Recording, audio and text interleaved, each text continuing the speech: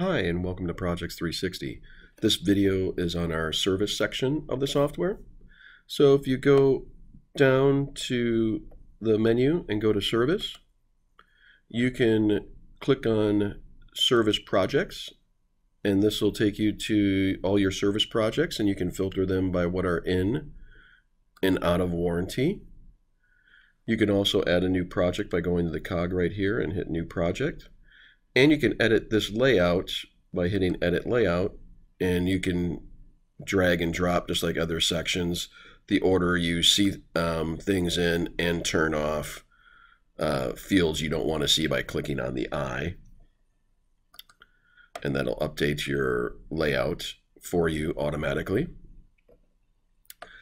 Also, under the service section, we have a service work order page.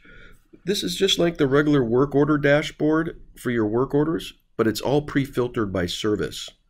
So again, you can, just like the work order dashboard, you can filter your service work orders by all, what's not scheduled, what's in progress, what's been completed, what's been invoiced, what's been canceled, and what's been archived. And you can, add a work order right from here too for service. Then also under service, we have our repair tracking, that you can track any of the products you have in for repair.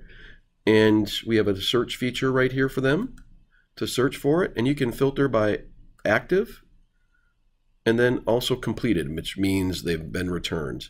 And you can add a new service repair ticket by clicking on the cog right here.